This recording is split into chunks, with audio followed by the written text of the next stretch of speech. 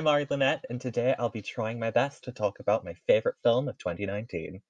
If you've seen the title of this episode, yes, we're really talking about cats today. Don't get all naive, you knew what you were getting into. Don't act like you're not totally hyped to hear me talk about cat boobs for the next 20 minutes, or however long this podcast lasts, I'm not sure. But don't get me wrong, this is a bad movie. This is a horrendous movie. But for me, at least, it's a horrendously glorious experience, and I have not been able to shut up about it for the past few months since I've seen it. I'm pretty sure I saw it in December when it came out, and I've seen it twice now. Like, if any of my friends bring up anything movie adjacent or musical adjacent, there's a chance I'm going to pivot the conversation towards Jason Derulo's CGI bulge. That's just the way it is. And I want to explain why. I want to get into all of the nitty gritty about going to see this film, how hilariously uncanny some of the moments are, the fact that the songs continue to be stuck in my head, and why I'm still not done talking about this film. It's a whole evaluation, so I hope you're ready for it. I feel like this is an evaluation that needs to be done, otherwise you'll just be questioning my logic throughout this whole podcast, like some unreliable narrator that can't be trusted with media. But no, I promise, there's a reason I like this film. You'll get there. But before I get onto the glorious disaster piece that is Tom Hooper's Cats, today is a very exciting day for me as I'm recording my first ever full episode of this podcast today. I have to say, I'm very excited to be doing this, albeit rather nervous. Honestly, I had a few ideas for the first episode of this podcast, but what better way to start off this podcast to roll out the red carpet for my entry into this new medium than cats? I had other ideas, but nothing was going to compete, and if by chance you think this episode is incredibly weird, I can assure you that not all of them are going to be like this, but some of them are. And it just happens I'm dropping one of those first. So, this is episode 1. You're welcome. So, before I get onto my analysis slash review slash salivating over this train wreck of a movie, I want to give 3 different origin stories. One for the film, one for the musical that the film was based on, and one for the poetry book that the musical that the film was based on was based on. I know it's confusing, but you're essentially getting like 3 different origin stories already, and we're not even past the first episode. So I feel like I'm treating you into quite a lot of exposition, so bear with me here. So first of all, let's talk about the film. Cats is a 2019 feature-length film directed by Tom Hooper. His filmography includes titles such as The Damned United, The King's Speech, The Danish Girl, and, more recently, the film adaptation of Les Miserables. He's been nominated for a bunch of awards. He won the Academy Award for Best Director for The King's Speech. In comparison, he's more recently won the award for Worst Director in the last Golden Raspberry Awards for Cats. Yeah, this is the cinematic definition of a rough patch on a pretty well-maintained record, but I haven't seen any of his other films, so I can only really judge on this one. And boy, is it a corker to judge on. So, it goes without saying that this film isn't necessarily an original property, unless you happen to be living under a rock. Cats the movie is based on Cats the musical, which was composed by Andrew Lloyd Webber. You're probably aware that he's composed quite a lot of arguably iconic musicals, such as Phantom of the Opera, Evita, and Jesus Christ Superstar. The fact that I had a lot of choice choosing which 3 examples to list in this podcast is a sign this guy has done a lot of very famous musicals. And also Love Never Dies. Wow, I really shouldn't throw stones like I've done anything as significant as this man's work, but in my defense, his Wikipedia page does say that he's a long-time supporter of the Conservative Party, and if I'm presented with the opportunity to bash a Tory, well, by gum, I'm gonna do it. If you don't like people bashing the Tories, I'm afraid this podcast might be a bit of a slog for you. But despite all of that, he has created some incredible work. That's pretty undeniable. And one of those works was Cats the Musical. But Cats the Musical wasn't even an original property in itself. Much of the songwriting and the story, let's use quotation marks for that word, was adapted from a book called Old Possum's Book of Practical Cats by T.S. Eliot. It's a book of poems, just to add. And something interesting about T.S. Eliot is that this is a guy who has an even more concerning political viewpoint, as shown by his demonstrations of anti-Semitism and misogyny within his work. I won't get into it too much. Maggie Mae Fish did a great video on that, but from what I can tell, many of these, let's call them insensitivities, haven't carried through into the movie. I'm not sure if they carried through into the musical. I've never actually seen it. I know, fake fan over here. But I've heard things about songs in the musical being edited and even excised altogether for racial insensitivities, and the film songs have also had some changes from what I've seen through research and other people's reviews. It's a nuanced subject. I'd like to make an episode one day about this whole phenomenon of looking at old media with perhaps antiquated viewpoints and how we can approach them in a modern context, but that's not what I'm going to do here. Today we're doing Cats, so let's focus on Cats. So, Universal Pictures decided to make a movie based on a musical, based on a book of poems about cats. And not just any cats, but Jellicle cats. If you don't know what a Jellicle cat is, you'll probably go to your grave not knowing that, unless you just assume that it means whatever human cat antichrist hybrid species populates this film. So let's go with that assumption, and let's touch on the plot of the film. I say plot in the same way I said story earlier on, in quotation marks, because there is a heavy debate to whether this film, or the original musical, even has a plot. Mostly the consensus it's no, it's more of a review, but they try their best to convince the audience that there's a plot, they add some extra threads in the film, but the basic conceit of the musical and the movie is this. A group of cats called the Jellicle Cats take turns to sing songs and essentially compete to die. Yeah, these cats want to be reborn into another life. They want to go to the Heaviside layer, which is presumably an afterlife of sorts, and the leader of the Jellicles, Old Deuteronomy, gets to make this choice. And this is called, creatively, the Jellicle choice. So that kind of is the plot, and the sooner you accept that, the sooner you'll be at peace with it, so just don't question it. So now, let's meet the cast of this film. This film is really, truly led by the dancers, but only one gets to be credited on the poster, bless. And that's Francesca Hayward, who plays Victoria the White Cat. She's our lead and the audience surrogate of the film. The rest of the poster's billing focuses on the celebrities that are involved in this film. We have James Corden, Rebel Wilson, Sir Ian McKellen, Dame Judi Dench, Idris Elba, Jennifer Hudson, Taylor Swift, and Jason Derulo. Just reading that list off my note sheets right now is just baffling because it's such a weird combination of talents, but it turns out exactly as you expect because this is a weird fucking movie. Some other stats about this movie is that its editing was finished just hours before its premiere. It had to have essentially a patch update to fix some of the busted visual effects a couple of days after release, which is pretty much unheard of in like cinema releases. It did receive a Golden Globe nomination for Best Original Song, and strangely enough, it also received a Nickelodeon Kids' Choice Award nomination, which is that's the goal really, as well as 9 nominations in my favourite awards ceremony, the Golden Raspberries, which honours the worst films of the year. I love following them. It's a lot of fun. Sometimes more fun than the Oscars. It won 6 of those awards, and they even had 2 entries in 2 of those categories, so really they only lost 1 of those awards, and that was for Worst Actress for Francesca Hayward. And I disagree with her even being nominated for that award, but that's a whole diatribe, I'll explain that later.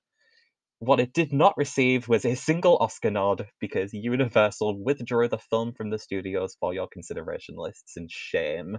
Honestly, that's a coward move. I would have left it in. I would have left the film in for your consideration just in case the Academy was actually like, you know what, let's give it something. I think that this deserves this nod and it's nominated for like even one of the creative arts nods. I felt like that would have been interesting and I kind of sad they took it out. And my last fact is about the cost of this film. This film had a budget of somewhere in the region of 80 to $100 million, and that's not counting the marketing costs of around $115 million. And the film only made 75.5 million back. Yikes. So this movie bombed, and in my humble opinion, the best kinds of box office bombs are the ones that bomb spectacularly. Like big cast, big budget, big expectations, then big failure. It's so sad, but it's also just so funny. One thing I'm not going to do is just spend this whole episode bashing the film because there are a lot of talented people that worked on it, that probably took a lot of time and investment to work on it. And ultimately, I enjoyed the whole experience of this film. It's a fun movie, and there's a lot of ironic value in it, but there's also some things I unironically appreciate about it. Speaking of which, let's talk about those really cool things that I appreciate about this film. First of all, I appreciate the visual effects artists for having to suffer through animating and texturing whatever these abominations were. I just have to say this because I've just finished studying a university course in computer character animation, and I feel like I need to lay out for some people the way that big budget films work because people have been bashing these artists left, right, and center, and I don't like it. People have been blaming the visual effects team for how this movie looks, giving them shit about it, when in reality they were only really in charge of getting the thing to exist in CGI. They weren't responsible for deciding what they looked like, how realistic they'd be, how each design would work. They're just being told what to do by the people above. These designs were probably run by all of these different people. The director, by the producers, by boards of people who were not these visual effects artists. These are the last people who would be allowed to step in and be like, hey, these designs kind of look like they belong in the fiery pits of hell, because a studio exec would just clap back, like, this is the way we're doing the film, this is what the director wants. This is his vision. Just do it.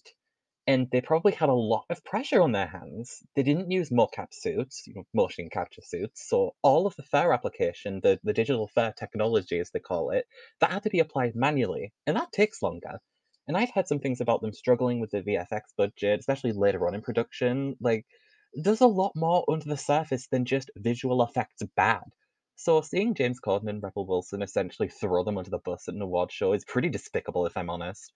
These people are overworked, probably underpaid, definitely undervalued, and underappreciated by the people overseeing this project. Say what you want about the creepy movements, the unsettling ears, the boobs, the bulges, whatever. Just give these people a break. It's not their fault. I'd also like to talk a little bit about the set design. I think it is really cool that they filmed this on practical sets. I love seeing the behind the scenes stuff and seeing practical sets involved. Even though my degree is in the field of computer animation, I think there's just something so underappreciated and charming about practical effects. And I think that people are getting more wind of this, but I definitely like to see more studios in that mindset. Like, if there's too much CGI in a scene, it's going to overwhelm you and nothing's really going to feel real or significant. For me, too much CGI is just nauseating. It just makes everything look flat and cheap.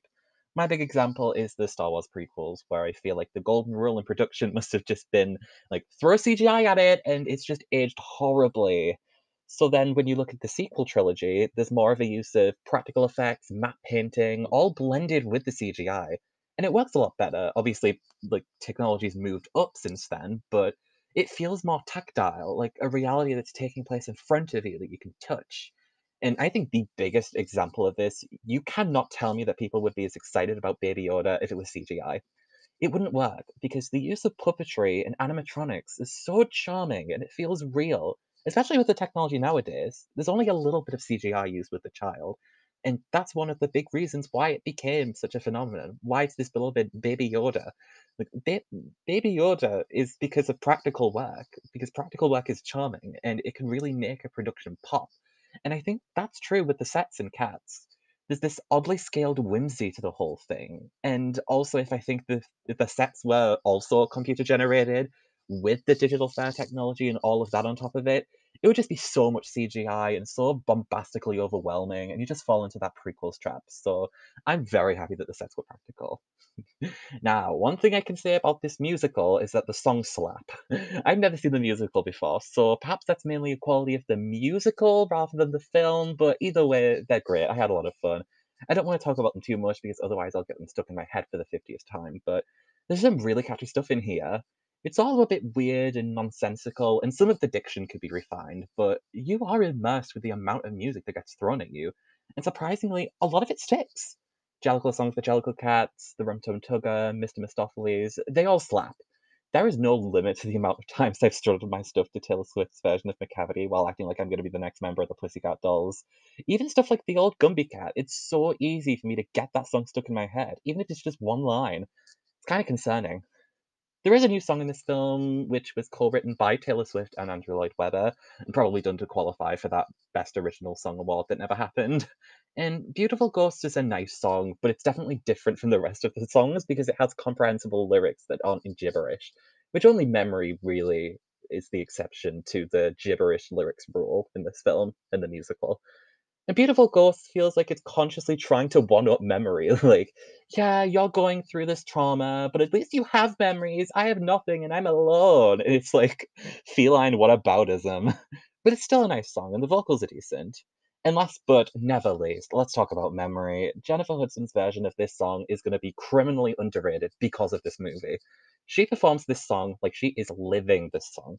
She's acting through the song and playing all of those emotions like they're bubbling to the surface. She kills it! You can hate every other thing about this movie if you want to, and disagree with every positive critique I give, but god darn it, I will not let you hate this performance. It's mesmerizing. And finally, this is going to be a longer section, but we're going to talk about the acting now. A lot of the acting performances in this film, as far as the big celebrity talent is concerned, it's just that celebrity going through their usual motions, and they do it successfully. Judi Dench does a good job, Ian McKellen does a good job, Idris Elba does a good job. I didn't hate James Corden in this film, which is a rare and pleasant surprise. I don't have a great deal else to say about those performances, but I'm going to bring up a few other specific performances and briefly touch on them. So probably my favorite performance was Jennifer Hudson as Grisabella because she just acted through this movie. She's the one character you kind of have to take seriously because of her circumstance, and she does that. She does a serious performance with genuine emotion, and I'm surprised that more people aren't talking about that. She acts through her expressions, through the songs, through all the shit that gets thrown at her, and by that I mean both what Grisabella goes through in this film and what Jennifer Hudson had to go through in the production. By that I mean the awkward visual effects, again, not their fault, and the amount of snot on her lip, which, from what I've heard about Tom Hooper's Les Miserables, he likes his actors to go through it with sweat and tears and snot. So honestly, I salute J Hood's performance in this film because she did that despite all that. And I have to say also, Jason Derulo was great in this movie. And I was baffled as anyone when his casting was announced, but honestly, he did an awesome job as Rum Tum Tugger. He did this strange Cockney accent as part of his dialogue, and I wasn't sure if that landed the best. But his presence and performance during his song, it was pretty rad. He had all the charisma, and the vocals were great. The diction and the pronunciation could have been better, but overall, the vibe worked out well. And I love that even after all of this, it's good old Jason Derulo who's the one going to bat for this movie. He thought it would change the world. Well, it changed mine, surely. So let's touch on the other famous singer in this cast, and the one that's usually in the thumbnails of any YouTube video about this movie. Yep, we're talking about Taylor Swift. She did a really great job. However, I hesitate to say too much about her performance considering she was only in the film for like 6 minutes tops. The marketing for this film was misleading as hell if you were coming into this cinema thinking she'd be a main character, because she isn't even in the main ensemble. She appears for one song, the McCavity number, then she appears very briefly on the boat afterwards, and then you never see her again. But for the time she is there, you get the feeling that she kind of understands the vibe of what the film should be, rather than the way that it was intended by the director and marketed by the studio. Like, I'm not even a big Swiftie, but I think her performance was so much fun. It was campy, it had pizzazz, and it really livened up the story. So for the little screen time you had in this film, I can safely say that Taylor Swift, you were one of the best people in this movie. And the last performance I'm going to talk about, and the one where I'm going to go heavy on the defense, is Francesca Hayward as Victoria. She got nominated for the Worst Actress Award at the Golden Raspberries, and honestly, I disagree with it. A lot of people were saying, like, oh, she only has one facial expression about the movie. She always looks bewildered. And, like, first of all, no, I don't see it. I saw plenty of other expressions in this movie. And second of all, if she were just constantly bewildered throughout the whole runtime of this film, could you really blame her? Her character has been dropped in a situation where she's surrounded by these cats calling themselves the Jellicles, whatever they are. She doesn't know. She doesn't know that. They move weirdly, they dance weirdly, they're singing these songs with barely comprehensible lyrics that no one can understand except for some guy that died over 50 years ago, and that's not a reason to be bewildered. If I were Victoria, I'd be confused as fuck. I'd be seriously questioning my existence, and I'd be fully dissociating. On the outside, chances are I'd probably stay in that phase for the whole 110 minutes of runtime. And also, this is her first acting performance. She's not a trained actress, she's a trained dancer, and chances are she was probably pretty nervous about it. And she's not the best actress, not in this film or in general, but she's not exceptionally bad either. I just feel like people were too harsh on her and lumped in a decent performance as part of all of the horrifically bad things about this film, which, yes, there are horrific elements of this film, but this is not one of them. As far as I'm concerned, she gave a competent acting performance in a film that isn't really about acting performance, but more about performing performance. In this film, the character of Victoria is the audience surrogate. She's meant to represent an outsider's perspective of this whole charade. She's meant to represent us. Her being a blank slate kind of is the point of the character.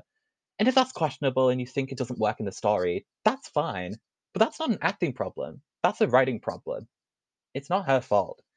So, my overall statement for this section of the episode is justice for Francesca Hayward and the whole VFX team. Put that on the poster.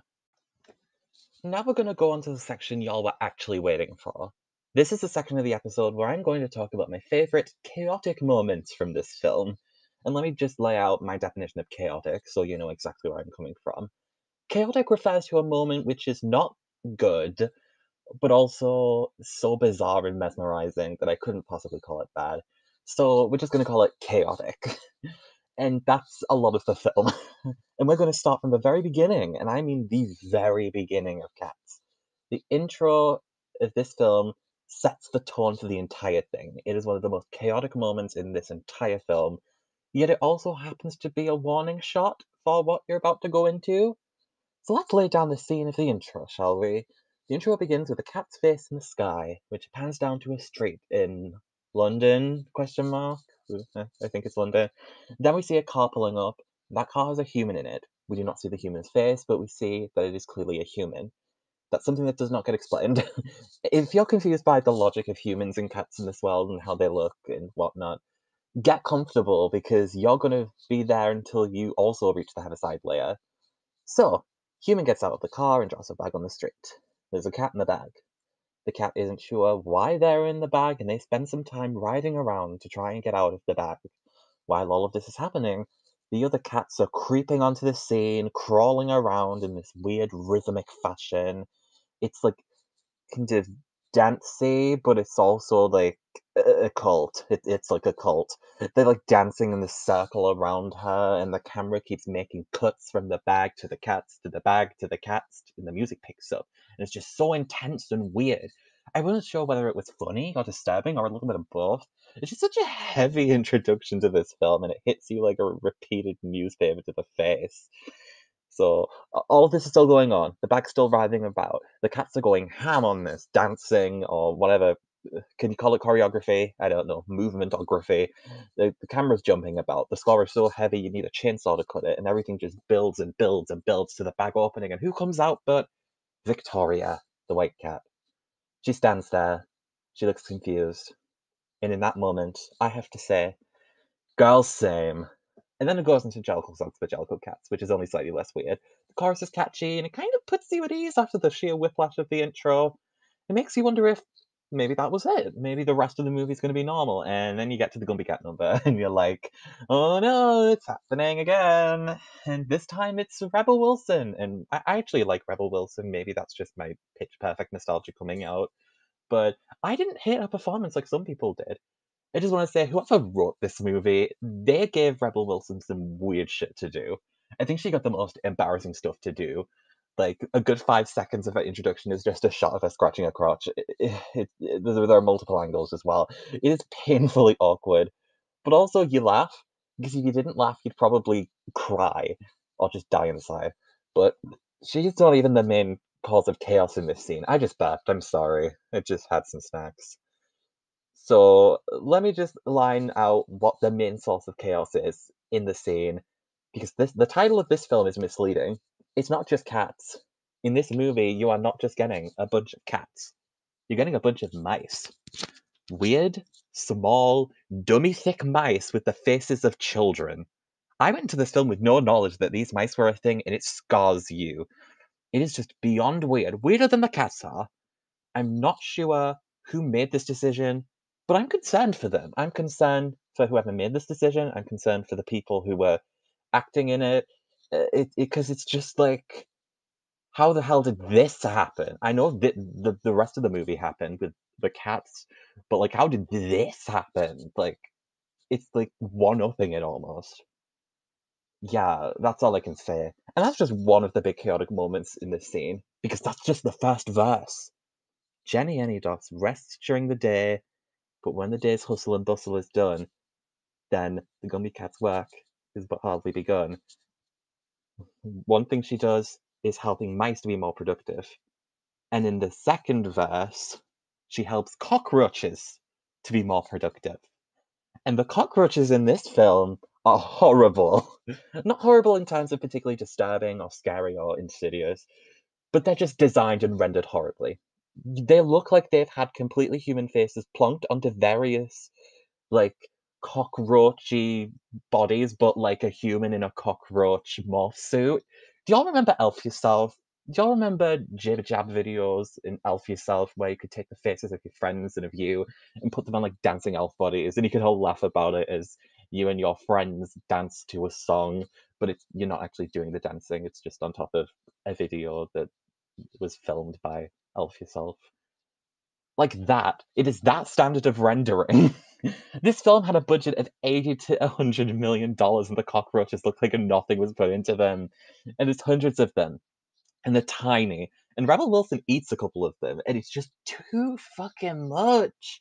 Because they don't look like cockroaches at all, really.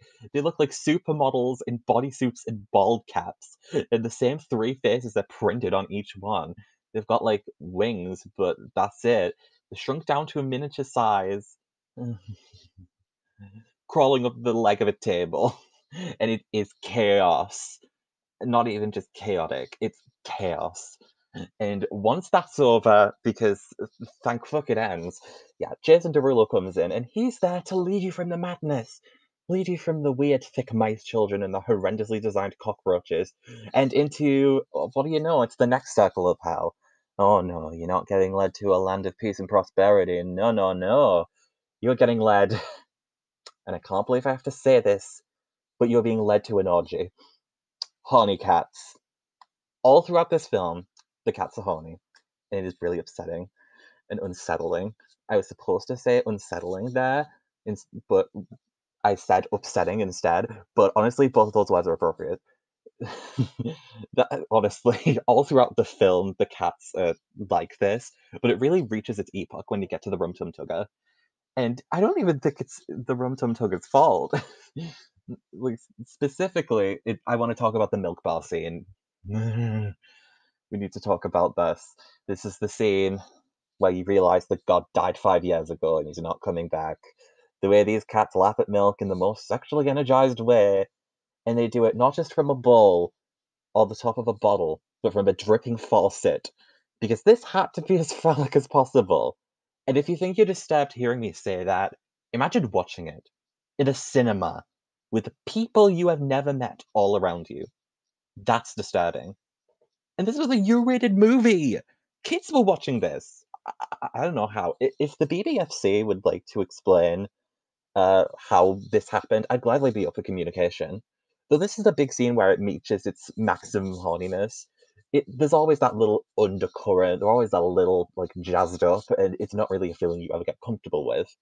But that's enough about the horniness. We'll not talk about that.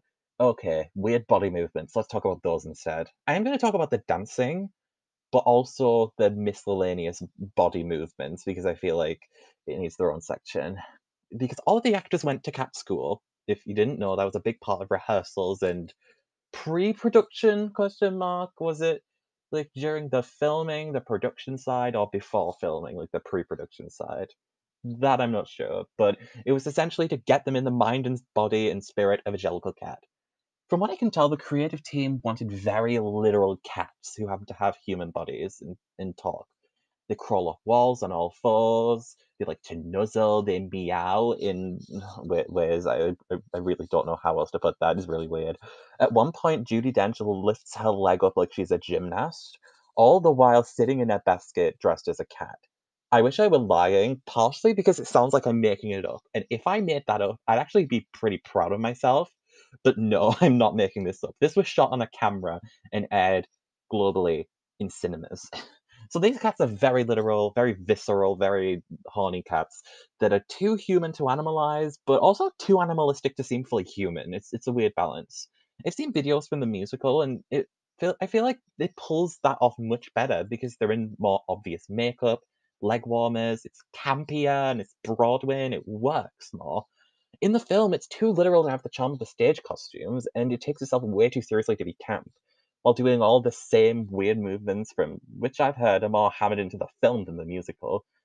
Therefore, the movement's always just a slither too strange to get you fully comfortable unless you're watching this film as a farce.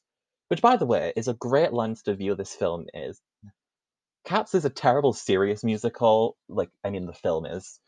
The musical's probably quite good, actually. But the film Cats, as a musical, is pretty bad, and it's pretty bad as a serious film. But as a farce, it's excellent. So maybe picture it in that light. Alright, now we're gonna go on to the dancing. There are some great dancing moments within the film. These dancers are pulling off some great routines, they're giving it their all, they're trying their best despite the fact that the digital fare and the rotoscoping is really working against them. Again, allegedly there are heavy budget cuts to the FX team, so I'm not gonna go against them because, as I said, it's not their fault. They're very much trying their hardest to make this salvageable.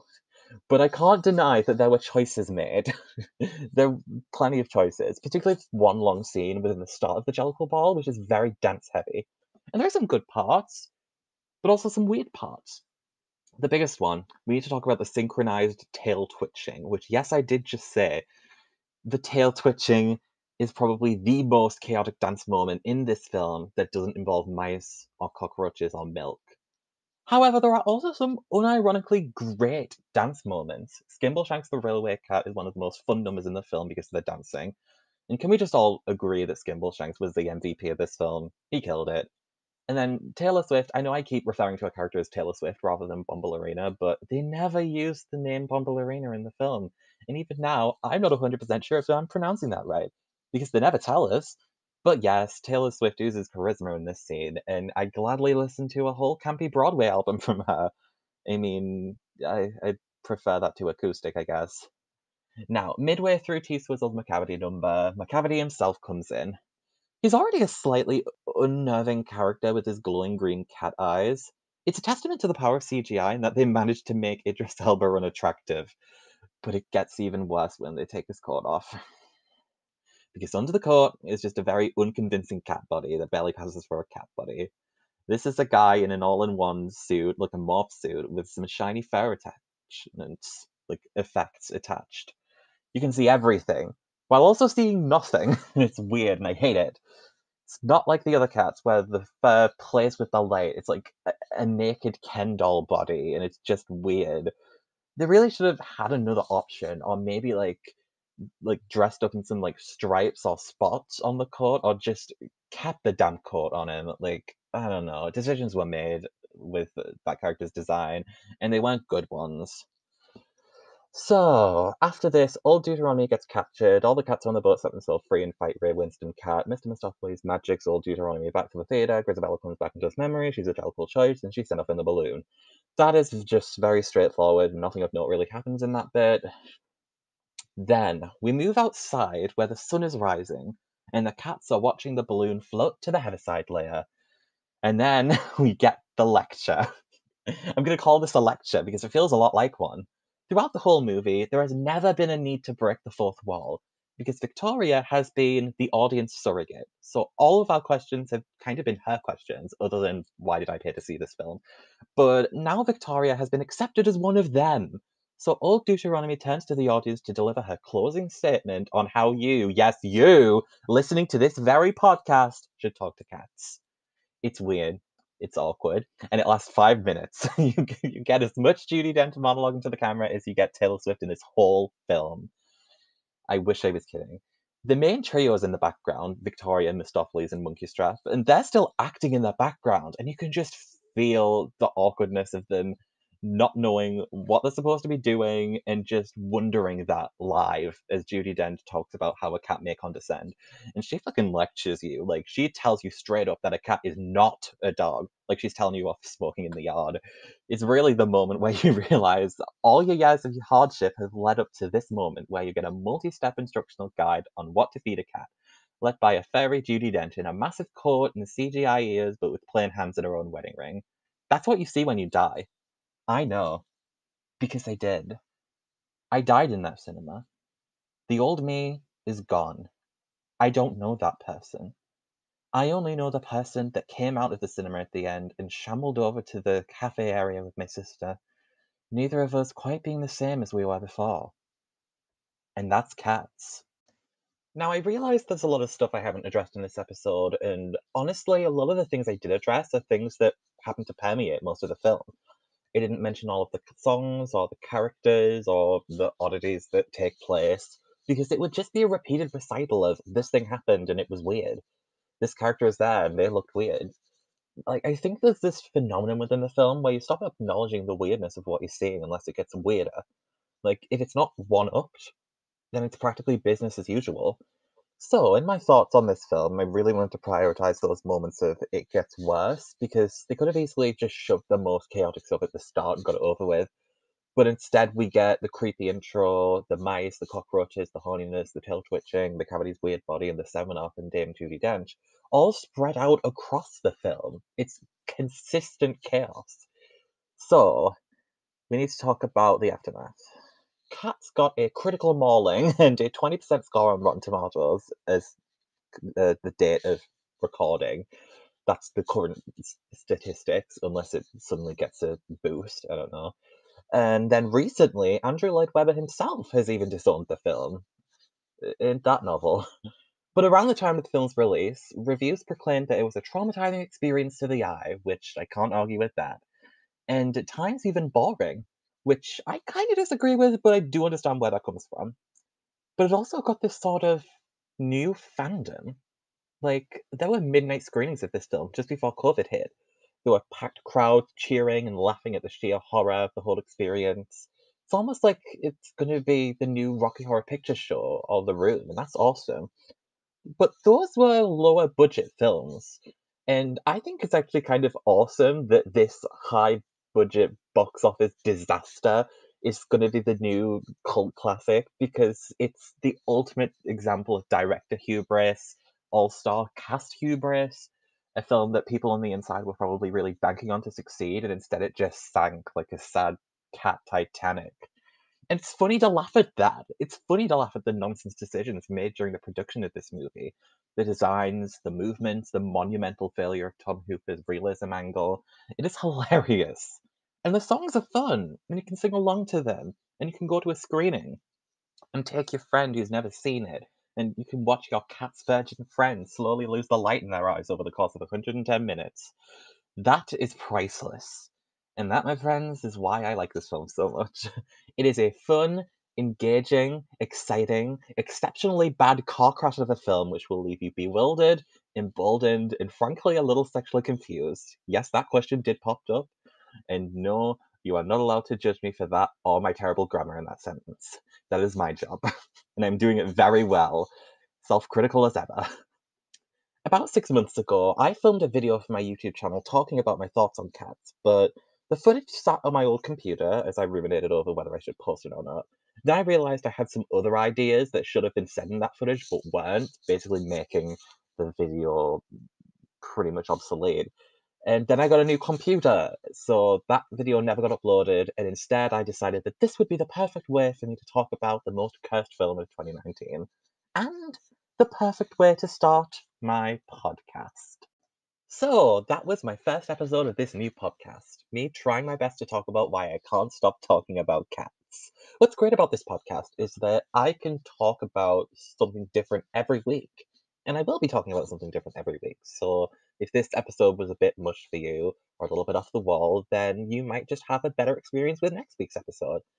That's the fun thing about this podcast. It's all about taking a subject, no matter how off the wall it may seem, and getting into why I find it so fascinating, why it's taken up this mental capacity, even if it's just one little thing that I did at the end of last year.